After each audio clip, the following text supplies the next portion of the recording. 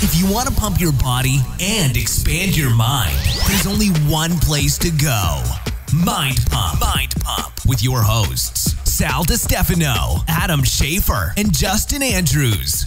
In this episode of Mind Pump, for the first 46 minutes, we do our introductory conversation. Talking about some rice cakes. We first started talking about Thrive Market's rice cakes. Oh, that's not true. That's not how we started. Yeah, well. But Thrive Market is the largest online retailer of non-GMO organic products.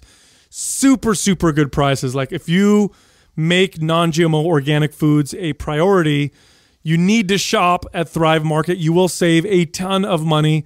We are sponsored by Thrive Market, and we've also got a special discount for all of our listeners. So if you go to thrivemarket.com/mindpump, you're going to get 1 month free membership, $20 off your first 3 orders of $49 or more, and free shipping. Hookup. Then we talk about my new Split workout and MAP Split. Remember, MAP Split is out this month. We talk about taking a critical look at all the MAPS fitness products. We talk about Mind Pump's free resources, overeating during breastfeeding study, actually found in a mouse study that mice that overate while breastfeeding resulted in obese pups who also went through puberty early. Kind of fascinating. And we talked about the decline and resurgence of fast food. Then we get into the questions. The first question was, how do we know when it's time to change up our routines and continue progressing? In other words, when is it time to change your adaptation? Before you hit a plateau, when you hit a plateau, how many weeks? Like, what does that look like? The next question was, how do we deal with constant self-hate? This particular individual is constantly putting themselves down after any mistake they make. Sounds like it's taking a toll on their quality of life. What is our advice? The next question was, as a personal trainer, what makes them more marketable? Years of experience or multiple personal training certifications? Good discussion here. And the last question is, will your body and metabolism adapt to excess amounts of NEAT in the same way that it adapts to cardio? Like, we're comparing NEAT to cardio. Which one's better for the metabolism and which one's better for everything else? Good discussion in that part of this episode.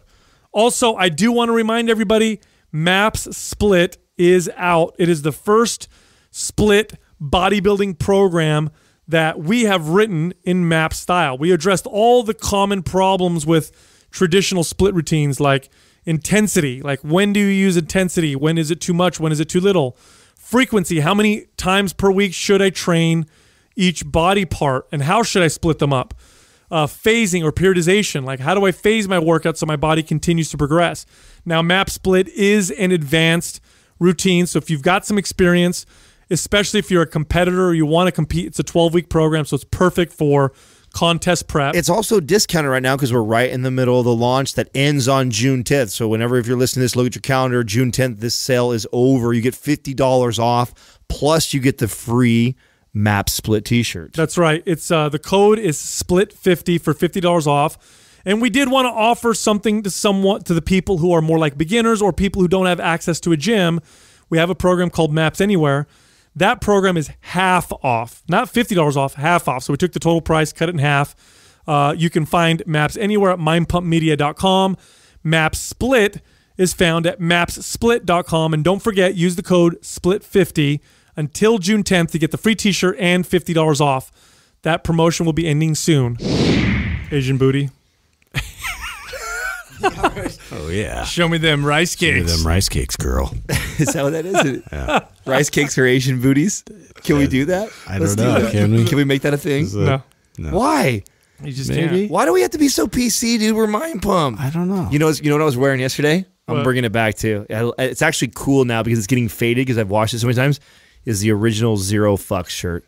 You're going to wear that? I'm bringing it back. Rocking it. I'm bringing it back, dude.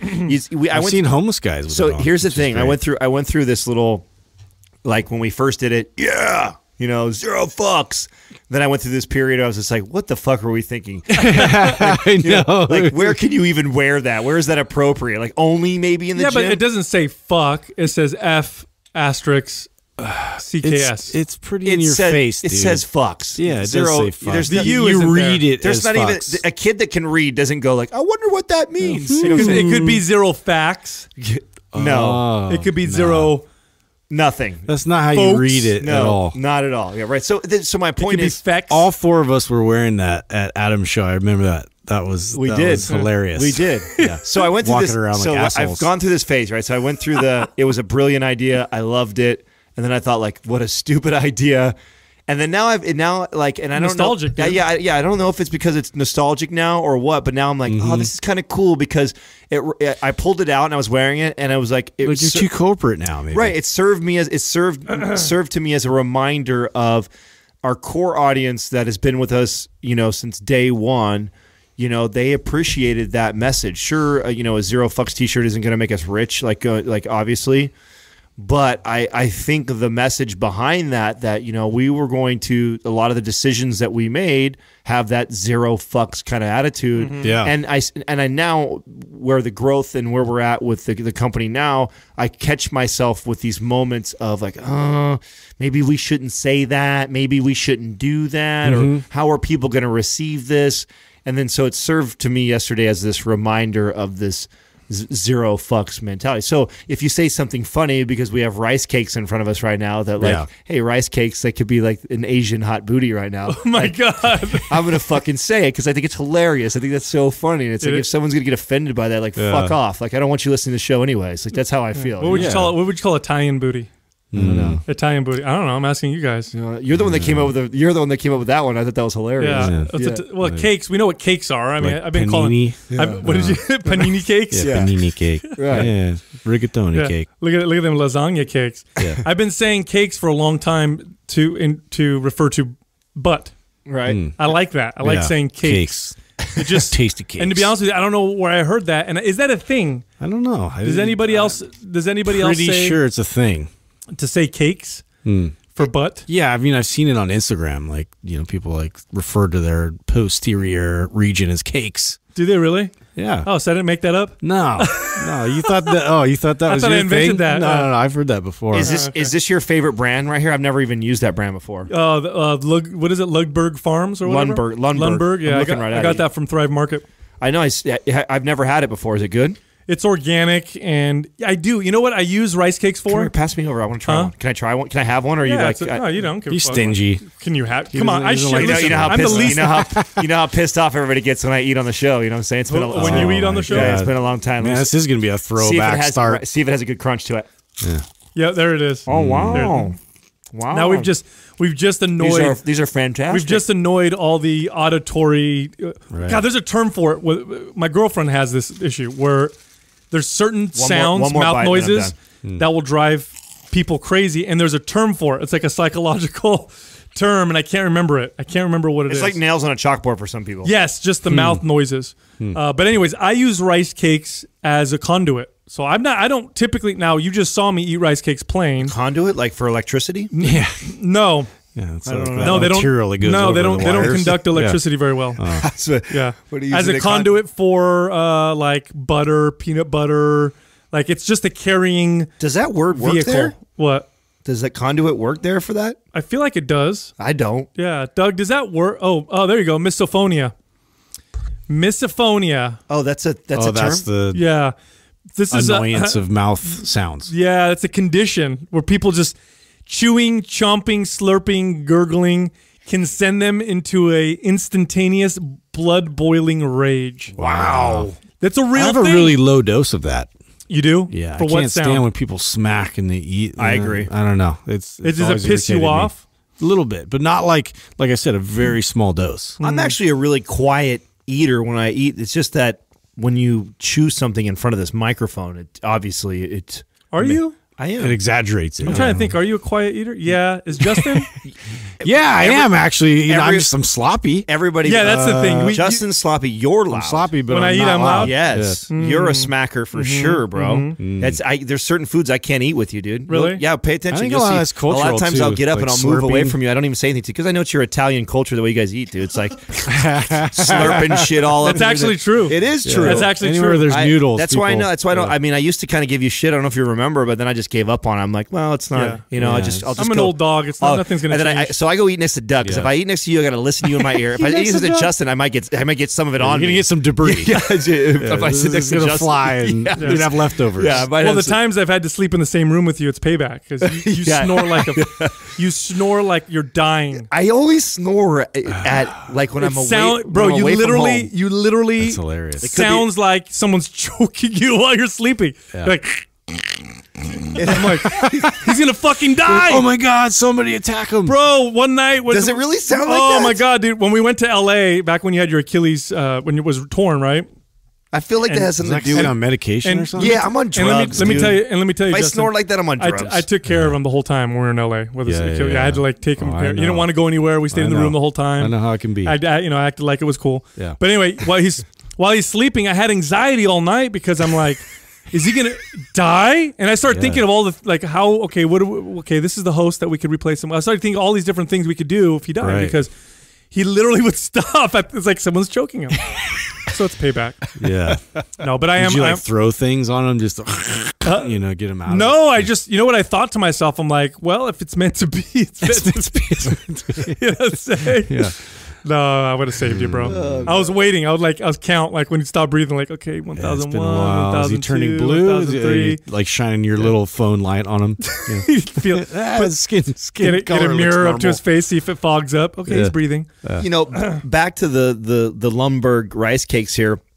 I'm always interested in how this strategy works for companies like this because I know that Thrive Market takes a page out of like NutriShops and companies like that. Those that aren't familiar with how they make a lot of their money is a supplement store will, they will sell some of the top brands that are out there, and then where they make the real money, and the margins in there are really bad, right? So you have to buy from this big brand, and they're at wholesale, then you turn around and sell at retail, and they're probably only making cents, on the dollar. And when they sell those, where they make their big chunk of change is they create their own brand. Yeah, with bigger margins. and they undercut the big brands. Dude, you buy a full bag of organic rice cakes through Thrive Market, $2. Wow. That's a full I don't know. That's maybe like $1 to $1.50 less. Oh, almost 50% less. Yeah, that's and, crazy. dude. I'm telling you right now, like it's paradigm shattering. If you buy organic, healthy foods, go through Thrive Market, watch your fucking Save bill. money. Yeah. You save a lot of Quality money, stuff, not a yeah. little bit. It's not like oh, I don't save it. You actually save a lot of money, enough to not only enough to cover your membership or whatever, way more than that. I mean, they're totally So killing. you just eat these without, like, I used to eat these with peanut butter. Like, that used to be like a go-to for me. You know what I like to put on things? What? Butter. Butter? Butter on everything. Oh, wow, just straight butter. I've seen him at Starbucks just eat like those packets of butter. Like, just Why are you talking like, shit? eat Because it. you did the same thing. I know. I just wanted I wanted to throw you under the bus first. What a dick. We were at Starbucks and I had a pat of butter and I'm like, I'm going to eat this. And I ate it. And he's like, I do that too. And he ate the same thing. I ate it too. And we yeah. became best friends right away. Yeah. It's true. So back when I was, super insecure about being skinny and I was trying anything and everything to put weight Don't on. tell me you were just eating butter. So that was, I can't remember where I read that. wow. I don't remember the first place I heard that, but that's like an old school bodybuilder tactic and so I would freeze butter cubes and then I would try, but I couldn't do it. Wait a minute. Oh, Wait a man. minute. I never do You this. must have ruined yourself from like doing that Freeze too much. butter cubes and then eat them? Well, yeah, so because then it's just it changes the texture a little bit, so it's more like it's not like this gooey, mushy, melted butter that you're trying to eat if you eat the soft kind that's from the store. Interesting. Yeah, it's just it's got a little. So you bite it. You can actually bite it So- when it's frozen. So I'm a massive fan of butter. I can eat butter by itself. I can eat it on anything. I put Yeah. butter on potato chips. I'll put butter on it is crackers. amazing. I'll put butter on fucking. potato chips. Yep. That just sounds like a heart attack. Do you put? It doesn't actually. Do you put? Me and Sal actually fight for butter. I've noticed when we go Yeah. out to eat. Yeah, like, yeah. In the, yeah. Uh-huh. Yeah, When we we- fight for that butter. No, you don't fuck around with the butter and salt. No, I'll no. salt the It's- fuck. you know out what of I it. think? I salt bacon. He's worse on the salt. He than is. me, yeah. You know what I think it is too? I think it's part of it's like counter to like what was been pitched to us for so long. And Yeah, it's almost like free reign It's like now. yeah, it's like Yeah. him making up for it. It's like fuck you, tell me salt was bad for so many years. Like Salting my butter. I'm salting everything. You didn't know anything, I have parents. a stick of butter and I just throw salt all over it. No, I like putting on, but yeah, butter on a potato chip. You put butter on potatoes. Why not put it on a potato chip? You know what I'm saying? Society fucking tells you what you can and can't Well, do. I'm just- break the mold. Such a I'm just rule thinking it's breaker. deep fried already that it doesn't need any more grease Yeah. or fat to it. It's actually pretty good. But yeah, so here's a delicious. I don't eat this anymore because I really don't eat bread. But if you want to try something that's different, that's delicious, instead of peanut butter and jelly sandwich, try a butter and jelly sandwich. It's actually you have. Yeah, I've done that. Well, I could see that because what I have. Justin, I love you. Butter and jelly just by itself. It's fucking good though, I've right? done that. Well, Yeah, I could I've see done that with butter like and peanut butter because I've had toast before, right? butter and peanut butter. Have you done that? No. Oh, that's even better. Oh my god, that's It so makes it good. so much more What are some creamy. other things we could put butter on? Oh That's my really God. good. I know, Dude, you guys dude. are. Between butter and bacon, like How are you two I can not put it on fat everything. as fuck? Dude? I know, right? How are you not hella fat from that? Such dense Moderate, calories. dude. You know, I do maps. flexible. I do the maps Yeah. programs. You know what I'm saying? Yeah. Great segue to a commercial right Yeah, here. you know what I'm Tell saying? us about that new map split Yeah, program that just yeah, released, yeah, Sal. dude. And how it counters all the butter eating. Dude, can I God, tell what you? a setup, Adam. Can I Yeah. tell you? So I'm doing some of the map split workouts myself, and I haven't done a. I'm not even ready for him. How funny is that? I'm embarrassed, right? I'm like, we have this Like, badass. I helped to create this. and Yeah. I'm not ready. I'm getting DMs, right? People are like, "How do you like the split program?" I'm like, "Well, I'm kind of not there right now, but I'm keeping it real. You know, it's just my volume of training is just not." You're starting in Maps No, Prime. I'm with you. on I am. that. I'm like this. It's like intense. I'm like anywhere prime, flirting with anabolic right now. I'm just not. I Yeah. just know better. But there's a lesson there, I think, for people. I think. We were very careful about the order of how we released programs for a reason. As much as selling a program on its intensity and soreness and how it's going to make you feel, like, no doubt, like if you've never worked out before and you do map split versus maps anabolic and you are only gauging for 2 weeks, map split would show somebody more results in 2 weeks. Would it not? Maybe not. I mean, that shit's intense and it's a lot Yeah. of volume, dude. Oh, 2 if weeks. you can so. handle it, yeah. Only it'll- 2 you'll weeks. totally Hey, see bro, results. you took a beginner and you put them on map split. The first my two God. workouts might fuck them up. It might set them back. It might. Listen, I did, and you know what the irony of all Yeah, this but it's a is? 6 day a week. Bro, you want to know the irony of this? What? It's the most effective sales pitch of all time. And I know this because I'm getting messages from people right now. They're like, I know you said that you have to be really experienced, but I bought it anyway because it looks really cool. It's like the more you tell people not to do it, Yes. the more they're going to do it. It is They like, rebel against us. heed my warning. It is not for beginners. It is Well, an we saw- advanced workout. We saw that with the HIT Listen program. to Dad. We sold more HIT programs in a single month than we have any other program since Mind Pump has started, and we all said, like, this is not for everybody. This is not something you should do all the time, and then it sells more than It anything was else. it was pre-predictable. But here's the thing. This is how I can sleep at night and be okay with that, is because the message that we've been saying since the very beginning is like, this is, you first should assess yourself. Yep. That's what Prime and Prime Pro is for. Like, first you need to like figure out like where the imbalance is. If you have joint pain, you need to address all those things. That is the true foundation. From there, regardless of your pursuit, whether it be athletic performance, the way you look, getting stronger, getting bigger, doesn't matter. Anabolic is the next true step from there. Then from there, there is, I think, more options on like where you could go to me. Like I Right. think from there, if you're more athletic pursuits, then I would definitely go performance. If you're more aesthetic pursuits, I would go black and then eventually split. yeah, I mean, even Maps Aesthetic has a shit ton of volume, so it's not like it's like know. start there. You want to start it's with not a anabolic. beginner program either, Yeah. and it's funny because it's totally a litmus test for me because like with my wife, she's like I just know like what she'll subscribe to and what she won't. And like she saw that we put out a HIT program finally, even then, and it was just like, oh yeah, awesome! Like she You made a like program for me. fights me every time because I'm like trying to get her into Prime and Prime Pro, and like really like look, like we have a lot of issues we need to address before we do anything like that intensive. And but yeah, it's just there. It's human psychology. Dude, I've done a few of the workouts from Split, and they are, I mean, it's a decent amount of volume. It's with the way we organized it's really, really well. I got really sore, got a crazy pump, which here's the thing, like if you like getting a pump, there's nothing like focusing on 3 body parts in a workout versus doing the whole body. Right. You're going to get a ridiculous pump when you do the workout. So, but here's the other thing though, I am getting a lot of, we did get quite a few bodybuilders who did Maps Aesthetic, but bodybuilders, they like splits, especially experienced ones, right? They like to focus on more individual. And we have a lot of them now that are doing split. I've had quite a few DMs from people who are like, oh, perfect, I'm going to use this as my contest prep. Yeah. So I'm excited about that because I know what's going to happen. I know that these people are going to do this program.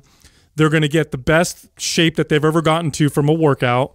and then they're going to be forever, MAPS consumers, which is cool. This one is geared more towards the competitor versus somebody who's It's a bodybuilding program, 100%. Besides someone who's trying to aspire to be a competitor. So I look at aesthetic as like these are great steps, like to if you're aspiring to be a competitor, or maybe you're on one of your first few shows.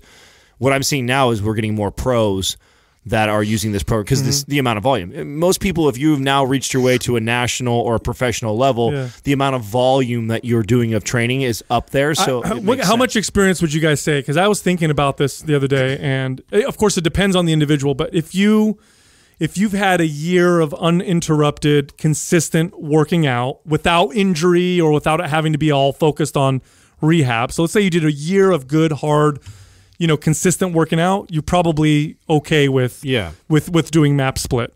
That's I think that's a pretty good general. Wouldn't you guys agree? Well, yeah, and you're somewhat pain free as far as like your joints and are concerned. Well, muscle memory plays a part here too. So like if I had somebody who had been inconsistently training for 5-10 years of training and then stop for a while. I think they could handle like aesthetic and then that. So within 3 months, I think they could be right into split. If you're somebody who is a beginner but you've been consistently training for a year, I think you can go into split. So that's how I would recommend it. Definitely would not recommend it for somebody who is, this is my first program. Should I start here? No. Or I've been working out for 3 months or 2 months. And right. I just learned how to squat, or I just learned how to overhead press. Exactly. So I think that, the only person that I would even say they could do it within a few months of training is if you've got a history of lifting for a long time, you have a lot of muscle. I'll tell you what, man, what makes me really proud is when I look at the catalog of programs that we've created and the order that we've created them. Right. You can tell, and I'm not just blowing myself, okay? Although I kind of am too. I'm trust me, I can't. I've tried. I gotta remove some ribs. I'm looking at the whole catalog, and we really did put it together like responsible, experienced personal trainers. We really did. Because if I took a client and a client hired me and they put their trust in me and they said, Sal, get me in the best shape possible, in the best way possible, because there's a fast way and then there's a best way, where I'm really going to see great results. I'm going to feel good. It's going to be long-term. I'm going to have a faster metabolism. I'm going to have great strength, all those different things. The order I would do it, the way I train them is the way we've kind of created our programs. And I'm very proud of that fact. Now, if we were all bodybuilders or we were all just people who like to work out, or if we were all just fitness scientists without that experience of personal trainers, 100% the first fucking program we would have done would have been HIIT or split. Those would have been the first two because that's what the market shows that people it's the want. Most popular. Yeah, that's what people want. They want high volume, they want super intense. But the way we put it together is, if I didn't know us and because I did this last night, I was looking through our catalog, and sometimes I put myself in a state of mind where I really try hard, and I know it's impossible, but I really, really try hard to look at things as if I was someone from the outside. Yeah. And this is actually an interesting practice, and I recommend it to anybody. If you really want to be objective about your life and examine things, pretend like you're looking at a friend of yours that you really care about. So that's what I did. I looked at this business, said, okay, let's imagine this is a business that's not mine. It's my friend's, and he's asking me for my honest opinion. And so I looked at it, and you can tell responsible, experienced personal trainers, organized and put together these programs, which then got me to a whole nother train of thought, which is this. And it's fun. Did you guys read that article that Jackie sent us?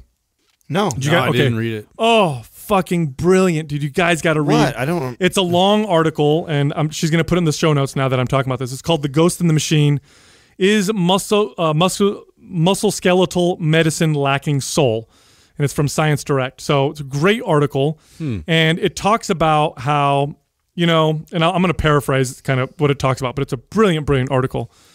Western medicine does such a good job of looking at objective, measurable factors that they forget that there's a whole nother subjective side to things when it comes to health and wellness and stuff like that. So an easy example, and I did a post of this morning, an easy example of this is pain. There's definitely objective things that can cause pain, but it's impossible to eliminate the subjective factor, how someone feels about it and how they perceive it. Right. Like literally what one person considers unbearable pain, another person might not even consider at all. Yeah. Or what one person considers, terrible pain, someone else may actually seek out And so you can't separate the two. And I'm thinking about this as a personal trainer because, again, I was looking at our website and then I read this article. I'm thinking, I could really break up my career as a personal trainer, and I know I've heard you guys echo the same thing, into two main phases. Phase one was mastering the objective stuff. Macros, proteins, fats, carbs, calories, exercise technique, biomechanics, what gets your body to move better, like things I can measure. Recovery. Yeah, things I can measure, things that are objective and whatever. But about 10 years into my career, maybe 8 to 10 years into my career, I'm looking at everything like, I want to get better, and I feel like I have a good mastery of a lot of the stuff, or at least I have people I can work with that are masters in these things, but I'm still not as good as I think I could be. And that's when I started to dive into the experience, the subjective, or as what Adam oftentimes will say, the psychological piece of it. You can't separate the two. Right. You really, really can't separate the two. And we're still dealing with that where we'll release a program and we'll educate people, but they'll still go for the super intense thing because they don't have that other piece figured out. Yeah. They just want to hurt because they connect pain with results, or they connect pain with punishment because they hate themselves. So, hey, I'm fat and I don't like myself. I'm going to go punish myself in the gym. Right. And that feels satisfying. And so they have that part of it. They're not connecting the long term because everybody wants what's expedient. And so we try to educate and try to bring that other side, but that other side is so much more difficult, right? Yeah. And I think I'm still in the middle of learning that piece. It's interesting too, and looking at the catalog and everything. And I was actually having the same exact conversation with my wife about because I'm like, yeah, Split, and people are really into it, and a lot of people that have kind of skipped past some of the other foundational programs and went right to that, and what's the deal with that? And it's just, it's human psychology, but what I do feel good about is that we have a lot of answers. As far as somebody that maybe they're not in a place where that's appealing, and who am I to pull them into well, you have to start with Prime Pro. And we have to master the human body and really understand how every single facet functions and how it's integrated and all this kind of stuff. A lot of people aren't interested in that, but guess what? There's going to come to a point where they're going to hit a wall, and they're going to hit, and we have the answers. And we have the answers to then take you through that process and actually understand how much of that is important, but maybe you weren't ready at the time. But guess what? You're still going to get a badass workout, and it's going to be a lot more thought out. The whole programming of it is very much thought out. Well, dude, trainers. That subjective side is so important. Think about this. All of us in this room had clients, a lot of clients that were with us for a very, very long time, and a lot of them saw tremendous changes in their body, how they felt, maybe pain that they had forever finally went away. Now we can say objectively, our training, the exercises, correctional exercise, movement, played a role in a lot of that stuff. But how much of the other stuff played a role? How much of the fact that they showed up twice a week and got to hang out with people that they enjoyed to be around? Yeah. Or they got to do something that gave them a sense of purpose or a sense of overcoming challenge? I had my wellness facility. I just posted a video of Doug in our forum from 4 years ago when I used to train Doug. He's all ripped at this point because we were about to take photos I think we were going to use him for MAPS Anabolic at the time. He got super shredded. And I'm watching the video and I'm remembering the environment that we had in that studio. And it was such a great vibe. A member would walk in and I would always, I don't care what I was doing, I could be in the back of the gym, I'd yell across the gym their name, what's up, Doug? Or what's up? And everybody had conversations together in there. People would tell me it feels like family. They bring their babies, they bring their kids, they bring their pets. It was just this great vibe. And I can't take that part out from the success that people had. That had to have played a role, right? Yeah. There's always that psychological piece that, we try to address on the show, but God, how big of a role does that play? How big of a role do you guys really think that plays in somebody's success? I think it's huge. And again, I think that's why we wanted to be entertaining. We wanted to be relatable, because that's what we did when we were trainers. You really try to connect to the person and what their interests are, and just find a way to convey information where it's okay, you're into similar interests, or like, this is an easy environment to really sit and absorb, and it's comfortable, it's nice, it's something I enjoy, and I want to come back. These are all very important factors. Yeah, I think it's a Well, people buy from people that they like. That's a fact. And people don't care how much you know until they know how much you care, too. So I think both those things are major factors in the whole entertaining first before you educate and you try and market and sell. And I think it's a big mistake. And it goes back to just it's building value. You're building value by doing that. I get to be entertained by that. I get to hear that there is a movement, a message behind all of this. And then on top of that, they are going to provide something that's going to add value to my life. That's a no-brainer to me. I had a conversation a couple days ago with a friend of mine, this young lady who she's very fit. She's attractive. She's, charismatic, all those other things. But she also sometimes she'll have these bouts of really, really poor self-image. And we were having a conversation about this, and she's like, I'm not, she's like, I don't like my face right now. I don't feel like and she's if I showed you guys a picture of her, you'd be like, for sure, objectively, she's an attractive young lady, but she doesn't believe she is. And she's talking about how she wants to get Botox and do these other things. And I'm like, you could do everything in the world to try to remedy what you're feeling, and you'll never be satisfied. And we have so much evidence of this, right? Mm-hmm. We have so much evidence of people going down that path of getting procedure after procedure after procedure, or people who get shape, get ripped, still hate themselves. I mean, I used to get shredded, and I'd do things to my body that were horrible, and I felt worse about myself then than I do now, and I didn't look like I did. I don't look like I did back then. And it's like I was trying to convey that aspect, that whole subjective side to it. That's such a big part of your success when it comes to wellness and pretty much everything else. Fuck, we have studies right now, you can look them up, where people will go in, they have knee pain, they'll go in, the doctor will open them up and sew them back up, won't even do a surgery on their knee. Yeah. And the success rate of that is the same as it was if they actually did the procedure. So crazy. You know what I'm saying? So powerful. The mind, we just, every time, it always just blows me away, what we're capable of. If we just believe. It's not just, it's believing, but it's also the kind of the root. How many times have I said, exercise and eat because you love yourself, not because you hate yourself. Right. People say all the time, I know if I get fit, I know if I lose weight, I'll be happy. And it's the reverse. I hate to tell you. Yeah. In order for you to lose weight forever, you have to kind of learn that happiness part first. Be happy, respect yourself. You don't get it the other way around. You know what, I wanted to share something before I forgot, because we just added more resources to the free resource page. And a lot of people don't know that we have this. One of the things I love that we did too, tooting our horn more, is right. I'm just going to jump on that, keep going, right? It's a bunch of hand circle jerk. Yeah, right. No, is this the amount? There's so much free content that we provide on a daily basis that you can't possibly consume all of it.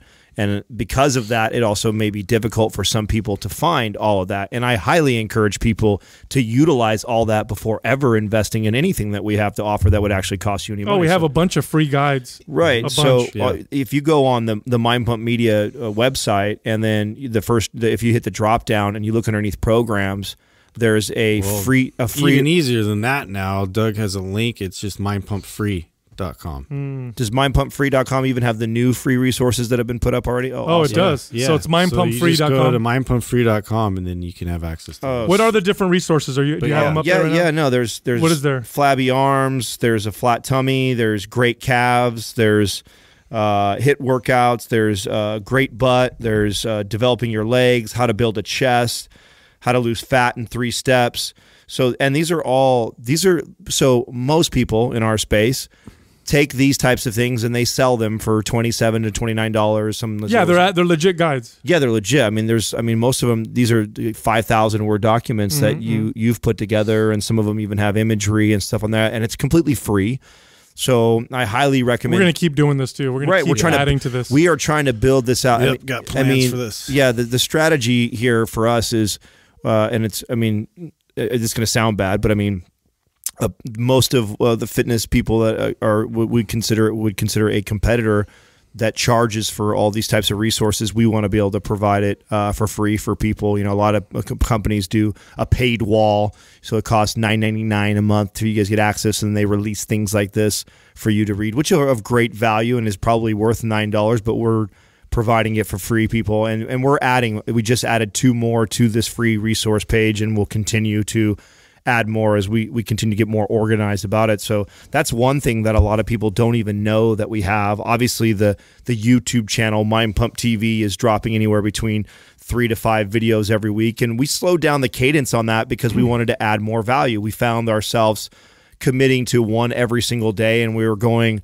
like, okay, we were just trying to put out the content. It's like, you know what, why don't we scale it back a little bit and make sure the videos that we are putting out there are of more value to the consumer. So we're not quite moving at the cadence that we were when we first started, but I would argue that the stuff and the content that we're putting out is even more valuable. So if you're not subscribed to the Mind Pump TV, that's another free resource. Then in addition to that, like, we have got a blog area on the website where almost every day, I think about every other day, we have bloggers that are blogging articles, and Sal oversees this. So these are all specific people that he saw what they were writing about, saw the value in them and the message they were giving. And so we provide these blogs. Yeah, like one of the more recent ones is weighing the pros and cons of a ketogenic diet, for example. Right. So they're pretty good articles, and we vet them. So we get great resource. We got the blogs that are going out. We even have 30 days of coaching for free on Mind Pump. So what we did was we thought, okay, if somebody drops in, if you're listening to this podcast right now, it's the first time you've ever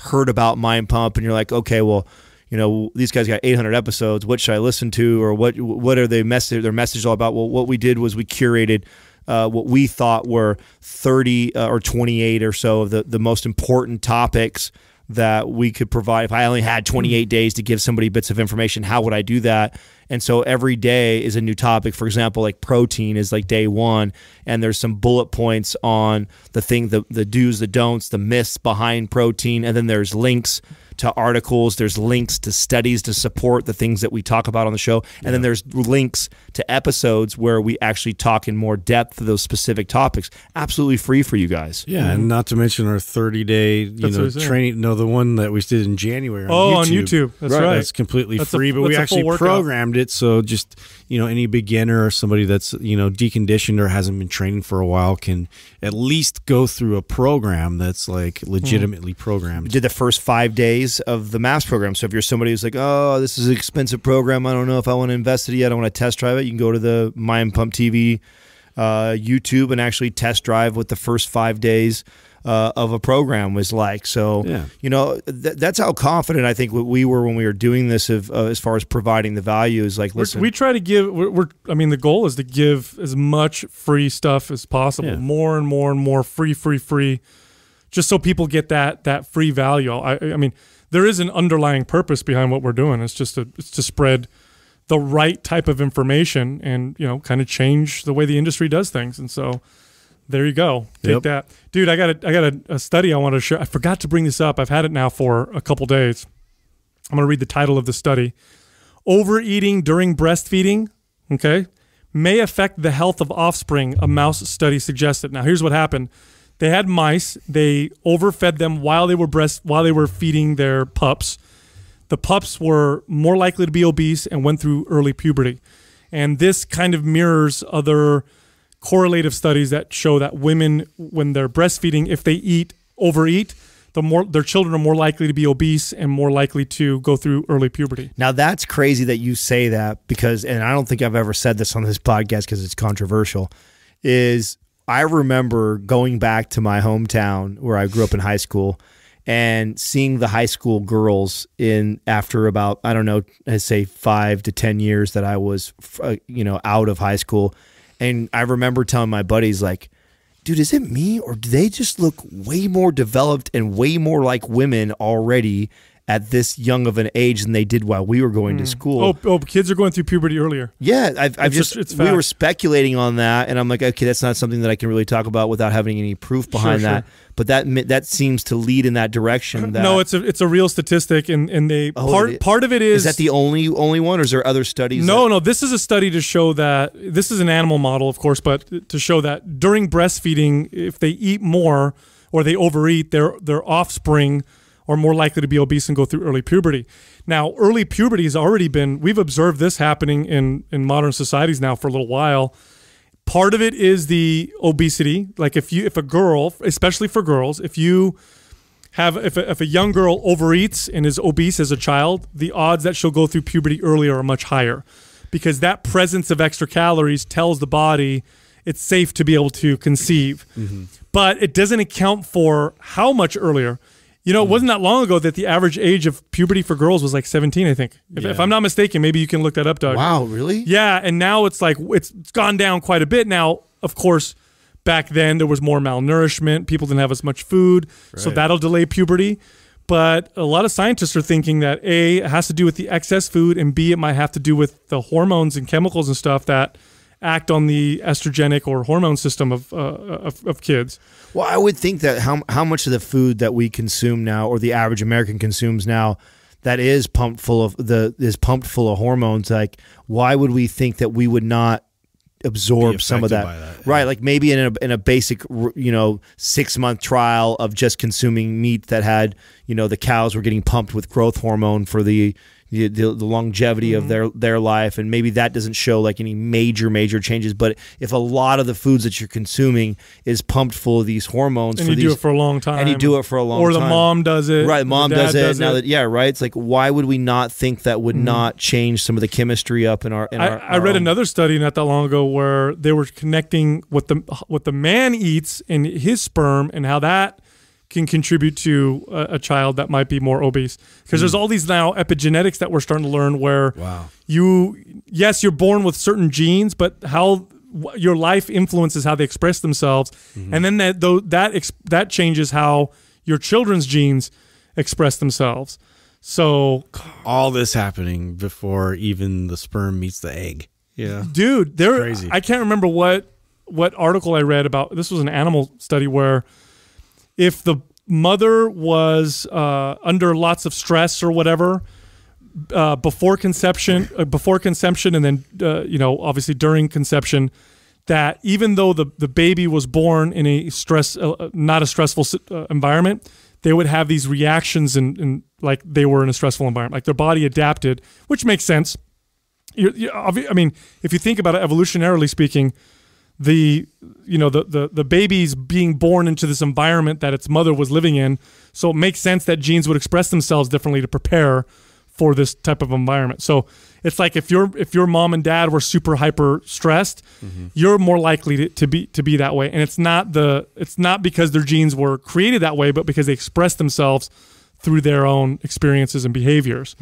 So it's just something to think about, if you're having a child. I know it sounds like so much pressure, right, on people. Yeah, it's just like don't a lot fuck more up factors. Yeah. Well, don't think about bad things. Katrina and I have talked about this before, and like we're on the same page that we agree, regardless of how much we believe some of this stuff to be true or just correlation and not really causation. Like, I don't care. Like, if there was ever a time that I was going to discipline myself, or I wanted us as a family to discipline ourselves to make the best food choices and the best choices to keep you out of a very high stressful environment, like 9 months to me is nothing. I mean, being somebody who comes from competing and knowing the dedication and sacrifice that it took to move to the level that I did in that, for me, I look at it as like, I don't give a fuck if I got to like carry her, cook all the meals, do everything. I'll like for 9 months to try and make sure that I'm putting her in the best situation possible, and I know it's inevitable that things are going to happen and it'll never be perfect, but I think a lot of people just don't even think about that. Like, it's not even a conversation. It's just like, whatever, we'll eat, whatever, we'll do whatever, it doesn't matter, or I'm craving this, so it's more about keeping my wife happy because she's craving something versus like, is this probably the best thing that we should be consuming for the baby right now? Like, I don't know. I think that I'm glad that where her head is with something like that, because I know that would be something that's important to me. Well, it wasn't that long ago that women would drink and smoke while they were pregnant, and it wasn't that big of a deal. And now socially, if you did that, Oh, You, Could you imagine seeing if you saw like a lady like it's sitting in a chair with a big old pregnant belly and she was like smoking? Oh yeah, people would lose their mind. Yeah, I wasn't even thinking of it. Like Courtney was at the grocery store; she was pregnant at the time, and I was like, "Can you pick up, some whiskey, for me or whatever?" And like, she was so mad at me. She got home. She's like, "I got so judged, while I was there." It's like it's not for me, Like, I was like, "Oh, I'm not going to make you." Do I wonder that again. I wonder if in the future, with more of this information that's coming out, if it'll be like that if a pregnant woman's eating like a cake or doing things. That I think so. Maybe. Huh? I think it's not just a pregnant woman. I think that we will eventually. Everybody? Unless what we speculated before, that science evolves fast enough to where It's not gonna matter. nanobots and things like that aren't going to matter because they'll find a way, or a pill or something to cancel out all the bullshit that you're consuming. If we keep going the way we're going with autoimmune and all the issues that we see arising and it getting worse and worse, then I do think that will be the pendulum coming the other way. Is socially unacceptable. Yeah, people will start to kind of look at each other and go like, "Oh, you're really going to eat that?" Like, wow. And we'll see it in the market ahead of time because you'll see these big fast food companies and the people that are these highly processed foods. You'll see them start to dip, and I don't follow. They're already starting. A lot of fast food companies are losing money. Soda consumption has started to drop. I've definitely for the first seen that, time. Yeah. It's kind of interesting. Do you know this that? is the beginning. I would like Doug to Google that. I'd be interested to see like the McDonald's, the Burger Kings, the big players out there like Fast food consumption. Yeah, is fast food consumption on the rise, on the decline, and are they making more money or not? Like, it'd be really interesting to see. I'm pretty sure it's I've heard been soda. I don't know about fast food. Yeah. I feel like they're really resilient. Yeah, so do I. That's why when Sal said that, I want him to Google it because I don't know that. I haven't heard that at all. Now I do. I have a friend / old client of mine who owns 10 McDonald's, and I talk to her a lot about the challenges that they have and all the different pivots and things like that. And I do know that they're not. She's struggling. She's been somebody who's been in their family. Her dad had them first. Now she's got them. And she's like, it's harder than ever. I mean, she thinks about leaving it all the time because of how challenging it is. Oh, here, well, yeah, no, I pulled up a few articles that says that fast food consumption is on the decline. One here said this was in 2014. I want to see that one that Doug's looking at right now. Blown up. I can't read quite exactly what it's saying right there. It's a bunch of graphs. Yeah, but I can't see if it's is it confirming what we're saying, Doug, or is it just what is it? I don't think so. It's not confirming. No, I need to find a better article. Sal's wrong again. I'm keeping track nowadays. Well, I mean, I have an article right here from the New York Times that says Americans are finally eating less. Another one says fast food is witnessing a fast decline. It feels this way also, but I did read an article. Yeah, but I don't like that. I don't like that as because I feel many times I feel like I'm always speculation. Well, many times I think a lot of the stuff that we speak to is because we're in our own bubble and we like, oh man, it's crazy. Everybody is doing this now. It's like, well, that's because everybody we talk to have a lot of things in common with we do. How often do we hang out and talk to people that have nothing to do with health? What and about fitness? the entire marketplace? Right. Though? Yeah, I don't know what that looks like because they're still middle America. They're putting it down. Oh, look at this. Fast food sales are growing faster than U.S. economy. Well, hold on. When was that published? 2017. 2017. Growing faster than the U.S. economy. And that's August of 2017. That's not that old. Yeah, but it doesn't say if it's trending in a different, slower or faster than what's what it the was. source? How's that, how's that not trending? We'll read it. It says in the first quarter, the big three fast food So chains. the articles out. So trip off this. You know what's funny? So the articles that I was reading were 2015 because it was a study that showed that fast food consumption has declined, but looks like it. See how it says the burger is back for the first time in 5 quarters. See, I told you it had gone down, but now it's going back up. That's hilarious. Did you just try and make yourself sound right when you were wrong right there? No, that's what it says right there. Dude, you're just like arguing with Katrina. Seriously. the first Sal's a politician. She's the same way, dude. She's read that paragraph, She's the first paragraph. I don't need to, bro. You're He's wrong. the king of spin. Yeah, dude. Right. It's like, well, technically, I'm right. Yeah. You know what I'm saying? Because I said I read that. Like, yeah, okay. No, you're wrong. Actually, it's on the rise. Well, the first paragraph says for the first time in 5 quarters. Yeah, he's right. So on there that you go. one. So yeah, so it's been on the rise for well over a year now. So it's dude, scary. That's scary to me. Yeah. I mean, these are the biggest players and movers in that space, And, we're over here thinking that our message is getting through. I don't know, bro. You know what? I've seen Burger King making big moves. I tell you what, especially with like podcasts. Here, Doug, why don't you post the article I just sent you right now, so Adam can shut his face. You know what it is, Justin? He has to jump on that. I know, so rare. I know. It's usually him in this seat. Don't fucking get his back on this. Don't get his fucking back. I love this. Oh, I love the debacle you guys. You know what? Speaking of you being wrong, you were wrong about something else. Oh, you forgot to apologize for. Yeah, I have to apologize about this. So, what does that say, real quick? I'm gonna kick him while he's down. Hold on Yes, you are. Hold on a second. What does that say up right there? Worst chain restaurant slump since 2009. 6 quarters in a row, year-over-year declines. Wow, look at Restaurant.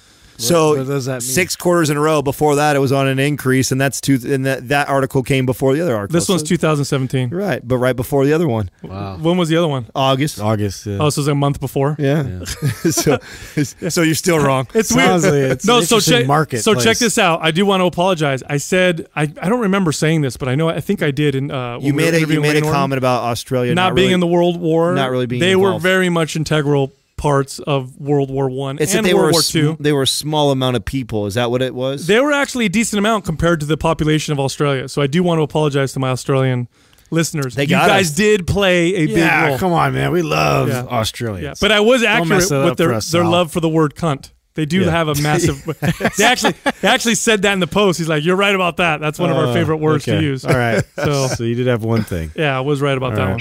This Quaz brought to you by Organifi. For those days you fall short on getting your organic veggies or whole food nutrition, Organifi fills the gap with laboratory-tested certified organic superfoods to help give your health and performance the added edge. Try Organifi totally risk-free for 60 days by going to Organifi.com. That's ORGANIFI.com. And use the coupon code MINDPUMP for 20% off at checkout.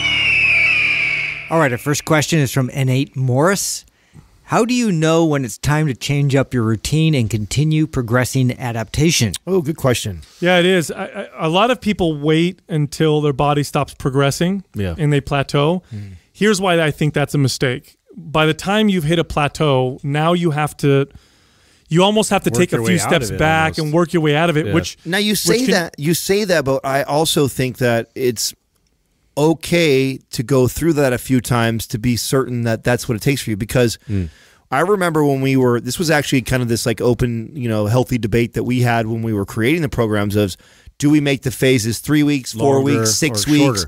Yeah, longer or shorter, because in all of our experience, I've had clients that continue to see great results all the way up to 5-6 weeks into running a type of a phase, right? And then I've also had others that, after 2 weeks of doing something, they really start to slow down. There will always be those individual variances with that. And I think, you're onto something with that. But at the same time, like if you go through that, you don't want to like duplicate the same mistakes, right? You don't want to repeat that. So we're trying to kind of stay ahead of it by prescribing it, within that range of like 3 to 4 weeks based off of what we've seen our clients. And that's a general prescription because it can be very different. It is, because I can individualize it. Personally, I tend to stretch almost every phase we do one more week than what we recommend. That's just a straight up truth. Like, even though this is the program we wrote, we recommend, and I think the way we recommend it is very responsible. That it's like most everybody will probably have to write it that way. Right. This is a sweet spot, but we also talk that there is an individual variance that somebody may continue to see. Because honestly, right at like week 3, I'm seeing my best results, and like week 4, it still carries into there for me on a lot of our programs. So I tend to stretch it one more week, and I think that people should have that flexibility to do that even within our own programs.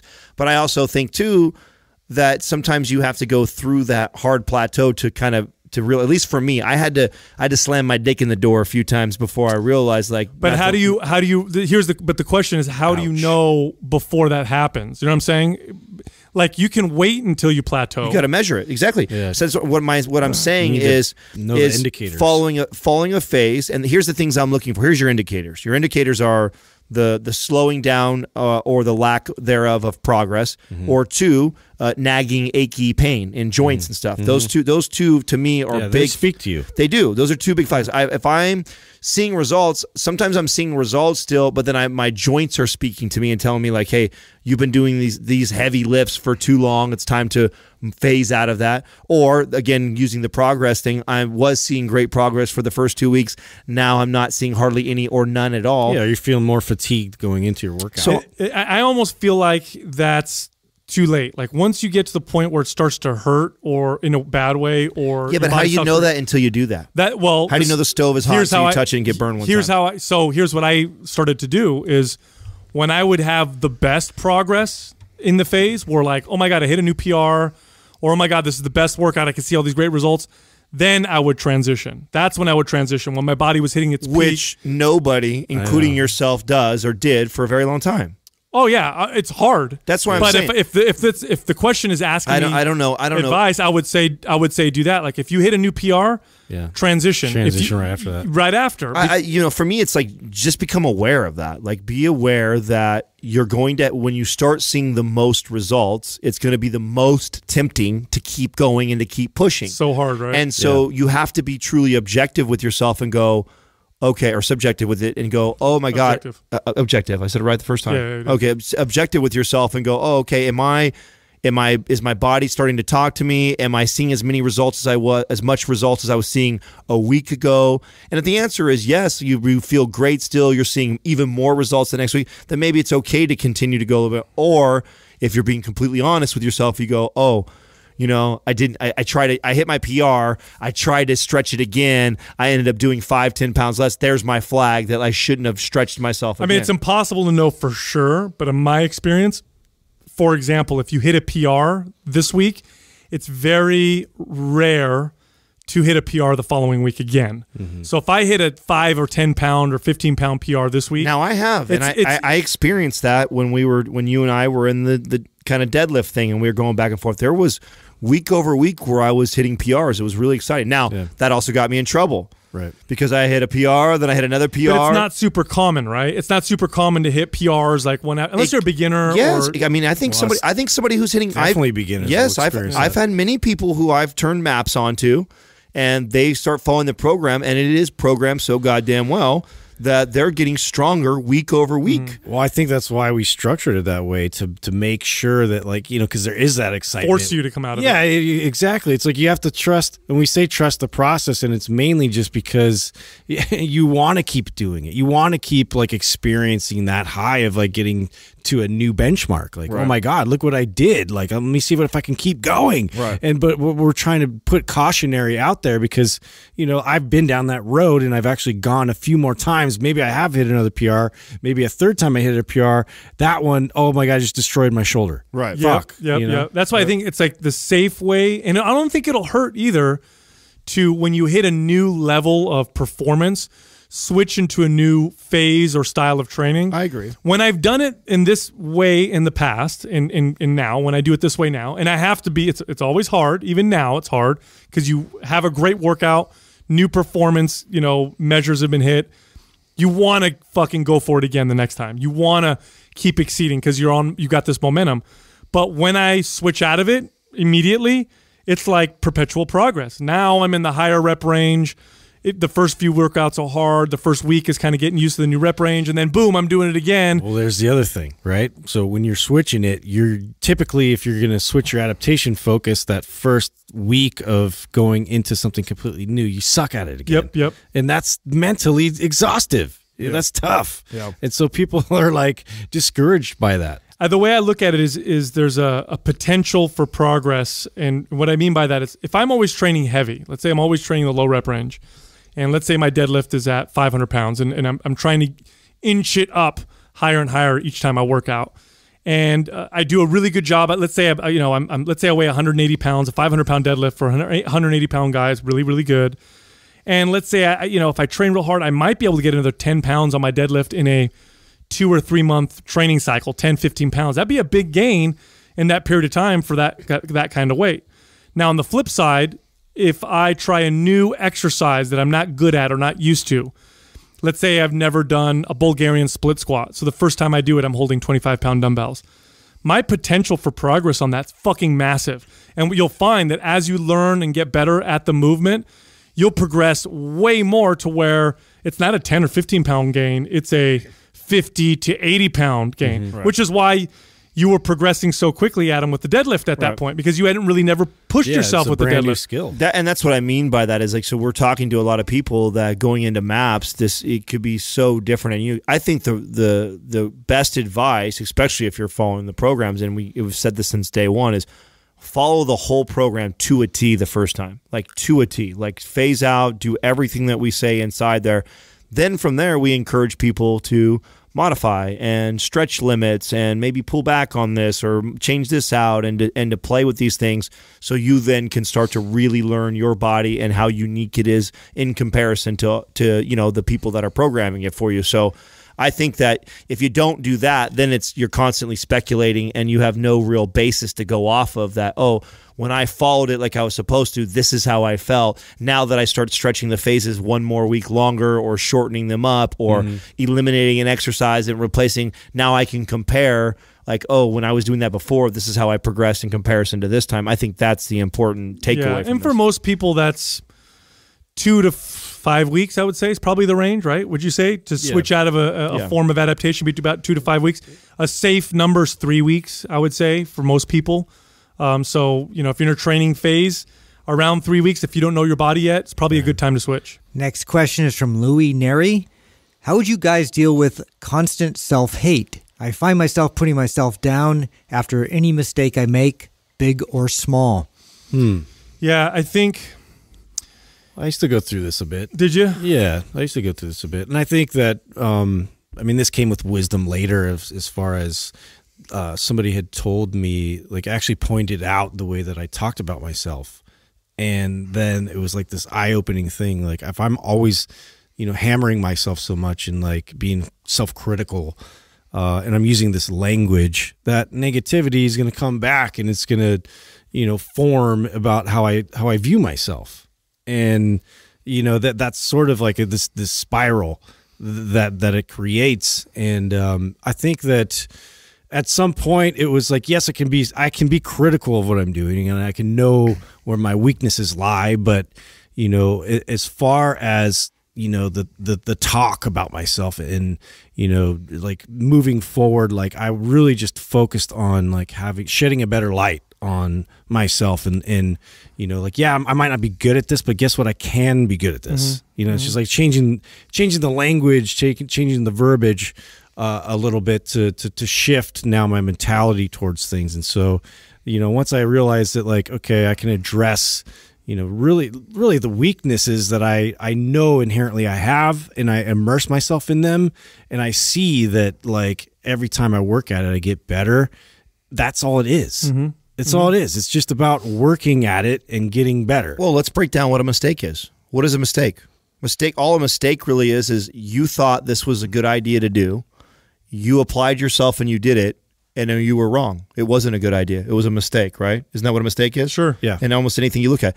So if you just reframe what this mistake mistake is a learning process for you to find the right answer. And many times in our life, we don't have the right answer and we make mistakes. Well, what's great about that is now I know. I didn't know that before. I was pondering it. I thought this was the right thing for me to do. I went and did it. I was fucking wrong. Now, instead of hating myself for that, what an idiot. I can't believe I did that. I'm so stupid. Like, it's like, awesome. That's not the way to do that. Yeah. I know for sure because guess what? I applied myself. I did it. I was wrong. Now I know.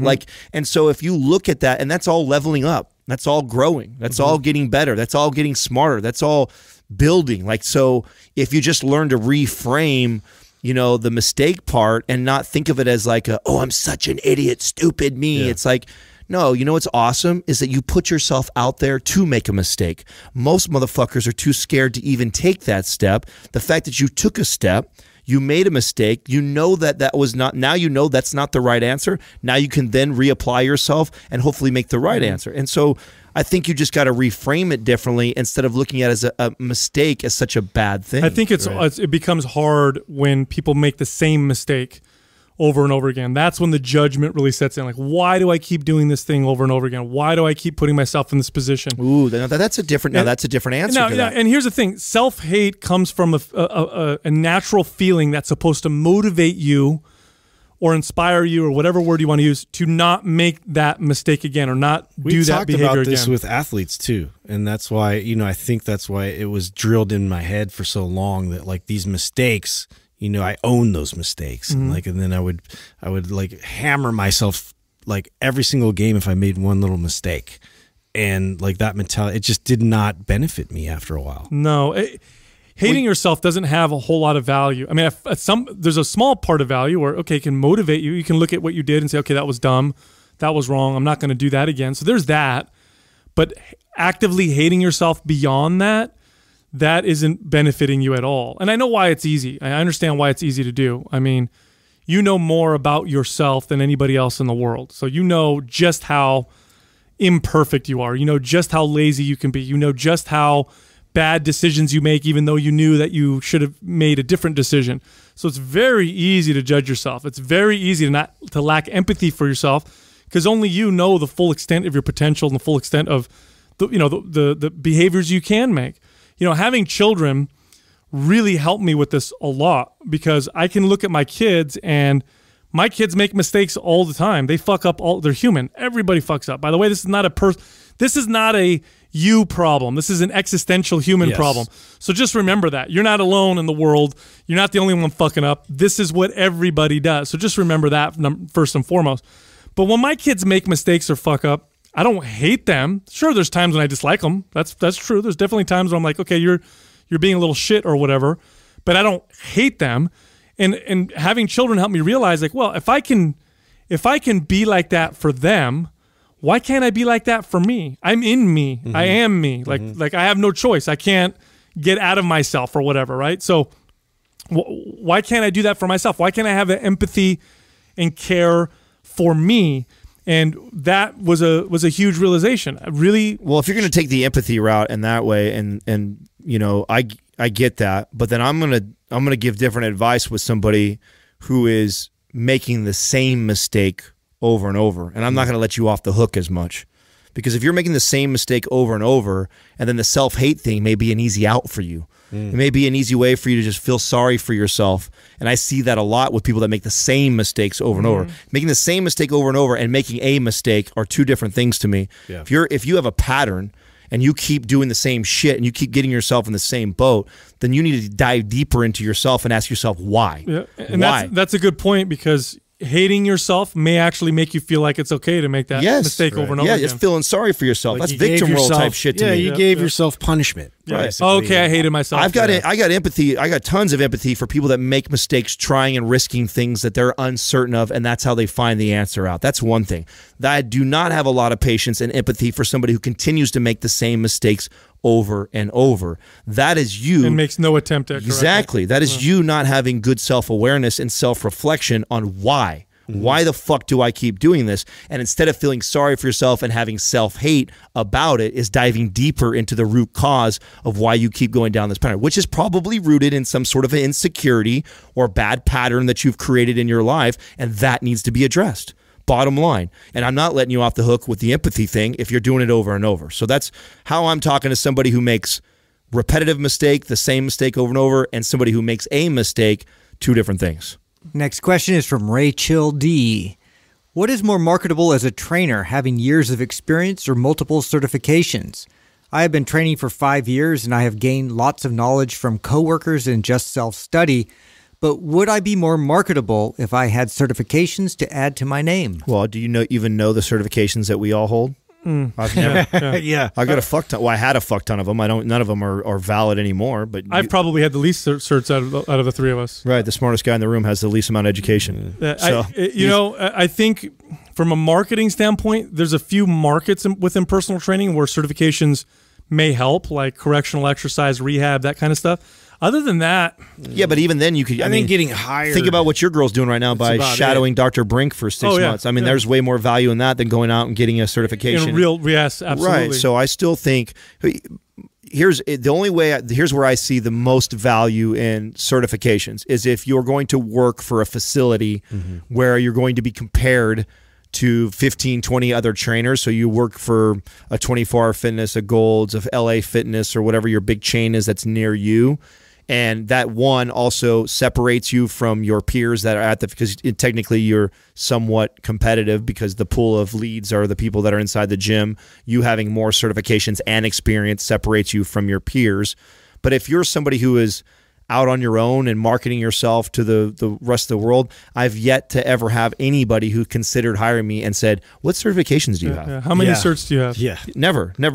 And me saying I think I've been doing this for 15 years has a lot more clout than actually rattling off all these acronyms that 99% of the population have no fucking idea what ACSM is, NASM is, NESTA is, NCSF is, ACE is. Like, nobody knows what the fuck that is. What does that mean to them? No. It means nothing to them. But you being able to answer their questions with, oh yeah, you know what? I actually have trained quite a few clients who have struggled with that same thing, and here's what I've done to help them.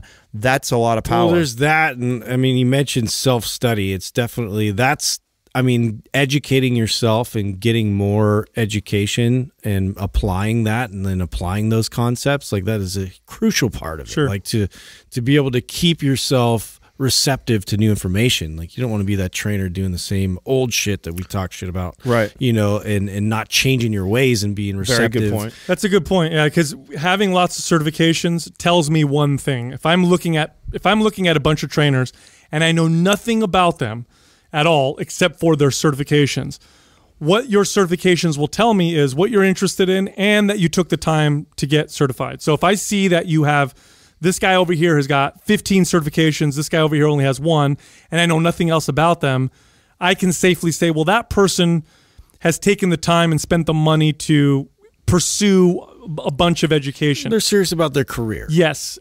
And I think that's why gyms will, big corporate gyms will reward that. Like, a lot of corporate gyms, if you work at them, they will give you a raise with each certification many times, or levels of certification. And it's because people who have 3 or 4 certifications tend to take their job more seriously than somebody that maybe just has one.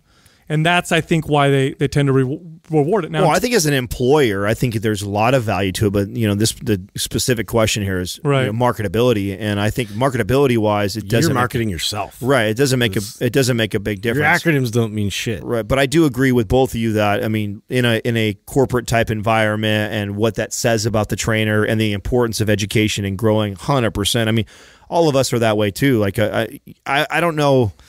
It's hard to say now, looking back 15 years, like, did I learn more and did I become a better trainer from all the different certifications that I have, or did I through, training clients? And then, because what happened, what I did a lot was I would be training a client and then something like gout. I remember the first time, a client had gout and I was like, fuck, I don't even know what that is, and then I'd go home and I'd be like researching and looking it up and the do's, the don'ts, and why it's caused. And then I would learn all about it because I needed to speak to that because I now have a client. So a lot of my education came from those types of things. Now, there were certain certifications that made big difference for me. Like NASM was a game changer for me because at that point I'd never seen such a good assessment tool.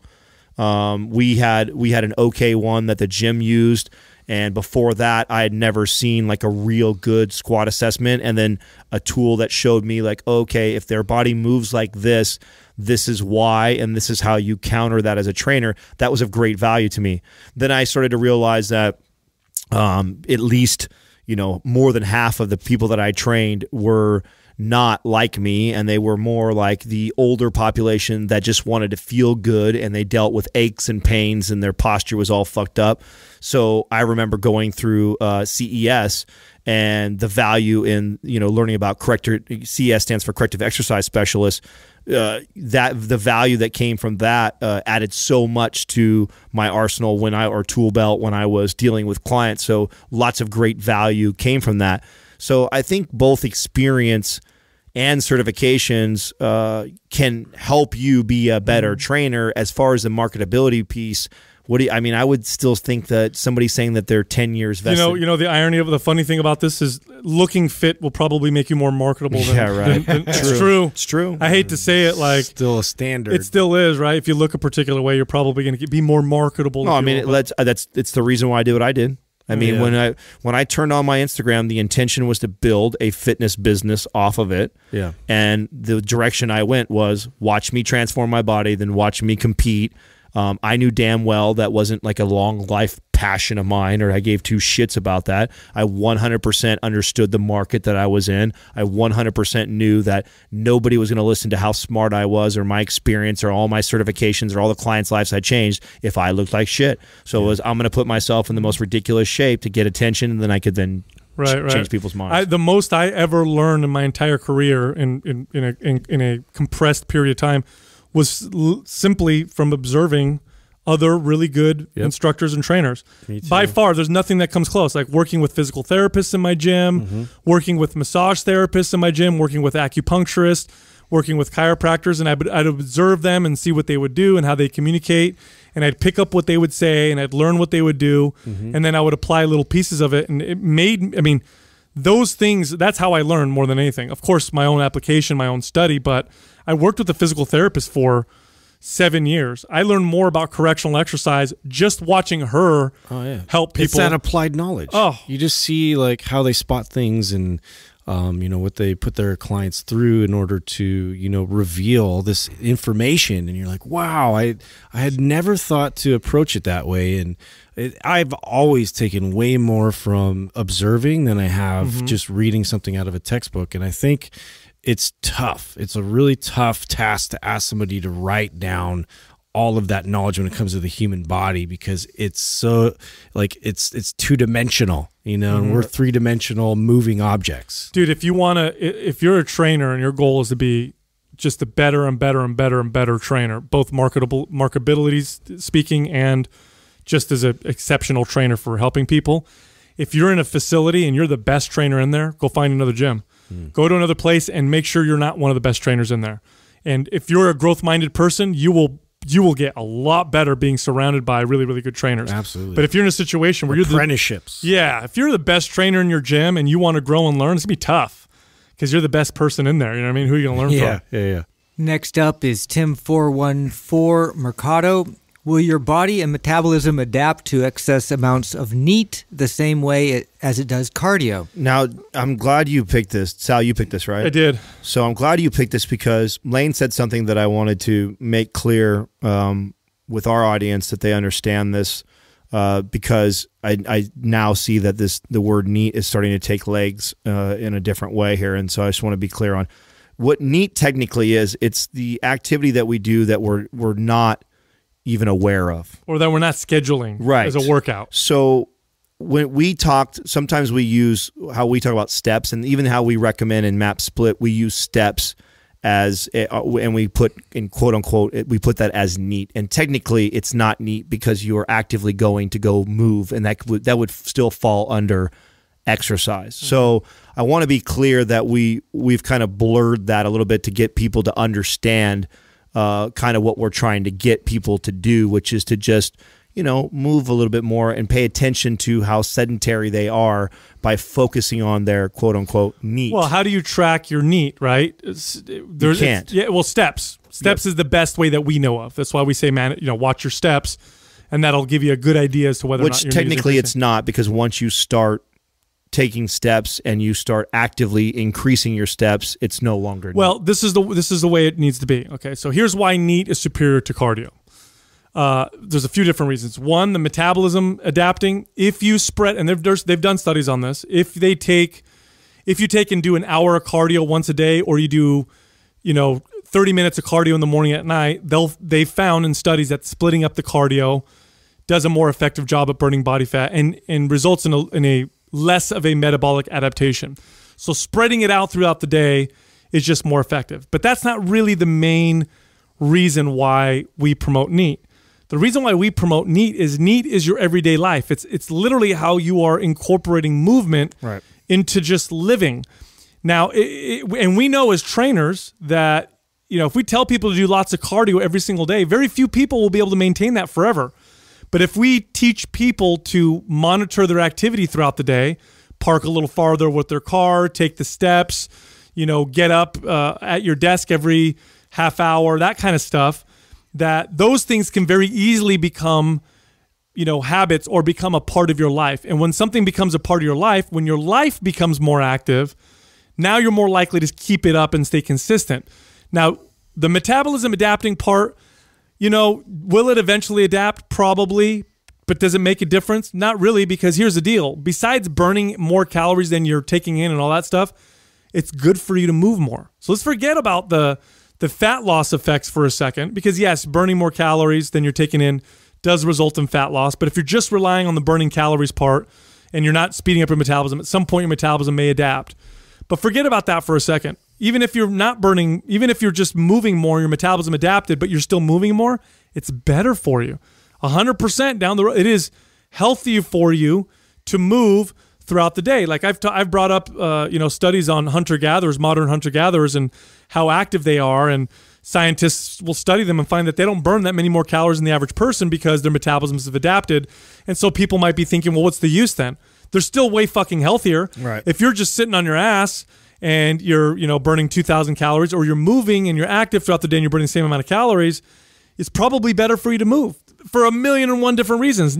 The physical reasons, but also for the psychological reasons of actually moving and getting off your ass. So NEAT is a superior way to, manage and monitor your activity rather than not being active all day and scheduling an hour of cardio or whatever.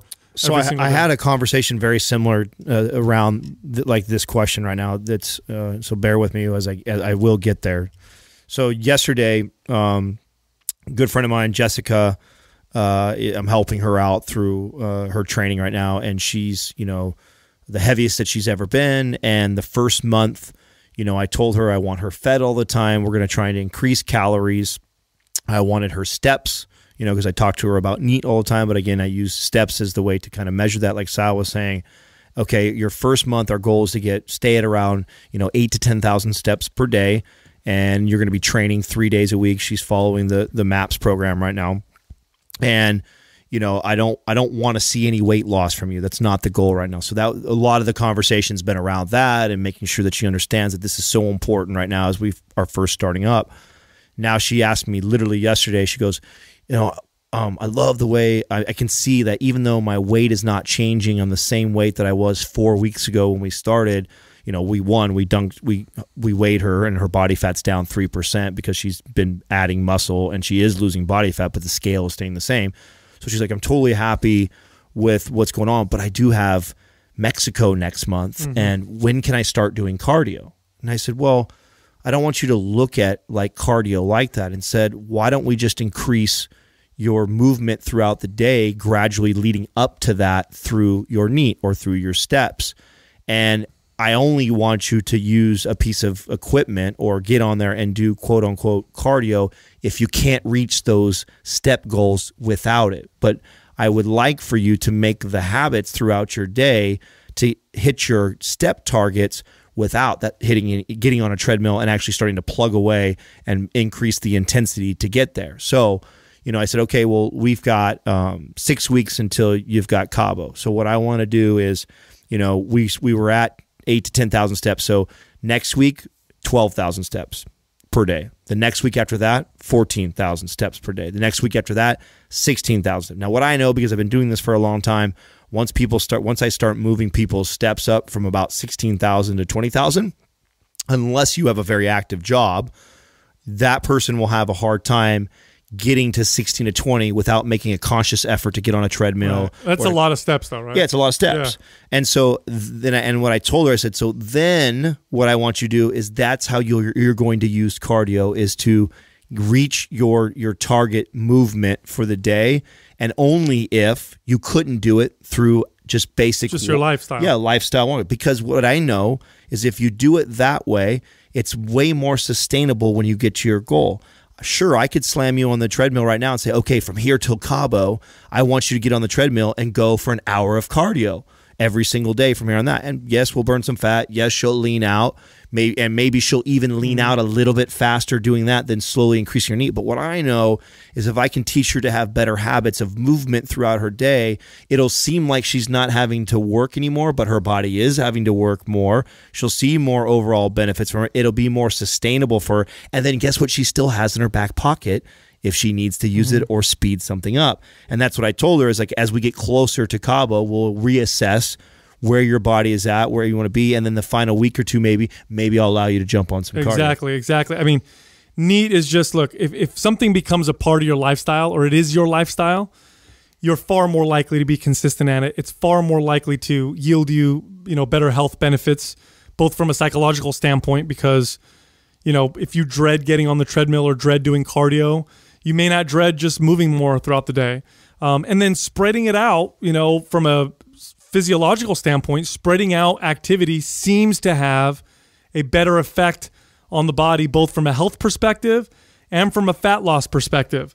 So if your goal is fat loss, you're better off breaking things up, and NEAT does that kind of naturally, whereas cardio, it's much more difficult to do unless you have a treadmill in your living room and you work at home and you can jump on there every 3 or 4 hours type of deal. So, that's the thing. But as far as metabolic adaptation is concerned, yes, the metabolism tends to adapt, but the best way to alleviate that is to build muscle. So, in the sense of, if you want a faster metabolism, focus on strength training, and then you don't have to worry so much about the metabolic adaptation from cardio. If the cornerstone of your programming is to build strength, build muscle, which requires more calories. And just to add to what I'm doing with Jessica to help maybe even give more context to this, something that, again, our goal was to I want her up closer to like 2,600 calories a day, and she's more like 1,800 right now. So what I'm also doing as I'm increasing her NEAT, I'm also increasing her calories. So I don't expect to see any major weight loss, because what I'm wanting to do is keeping her fed while she's moving. I want to get her body used to consuming 2,600 calories or so. So if I can do that without putting any bad weight on her by kind of canceling that out through the little bit of movement throughout the day, so she doesn't see this big spike in weight from adding all the extra calories, we're in an incredible position in the next 4 weeks if I've ramped her up to 2,400 or so calories from her 18 range, and she's just been walking and moving more, and we haven't even really done cardio. Now, as a trainer, I got a lot to play with right now. Now I got a good metabolism that I can start to... Then you can cut from that, no problem. Right, and then she's still in a great position calorie-wise. She doesn't feel like she's starving her body. I can some days do cardio and keep the calories up. I can do some days not do cardio and restrict calories. Lots of options that I can play with to get this person to reduce body fat. Perfect. Hey, what was that site again, Doug, with the free guides? Mind Pump Free. MindPumpFree.com. Mind Pump Free. I want to remind you guys, MindPumpFree.com. There's free guides, all kinds of guides on there that are free, and we're adding more all the time. Also, you can find us on Instagram. So my page is Mind Pump Sal, Adam is Mind Pump Adam, and Justin is Mind Pump Justin. Thank you for listening to Mind Pump. If your goal is to build and shape your body, dramatically improve your health and energy, and maximize your overall performance, check out our discounted RGB Super Bundle at mindpumpmedia.com. The RGB Super Bundle includes MAPS Anabolic, MAPS Performance, and MAPS Aesthetic. 9 months of phased expert exercise programming designed by Sal, Adam, and Justin to systematically transform the way your body looks, feels, and performs. With detailed workout blueprints and over 200 videos, the RGB Super Bundle is like having Sal, Adam, and Justin as your own personal trainers, but at a fraction of the price. The RGB Super Bundle has a full 30-day money-back guarantee, and you can get it now plus other valuable free resources at mindpumpmedia.com. If you enjoy this show, please share the love by leaving us a 5-star rating and review on iTunes, and by introducing Mind Pump to your friends and family. We thank you for your support, and until next time, this is Mind Pump.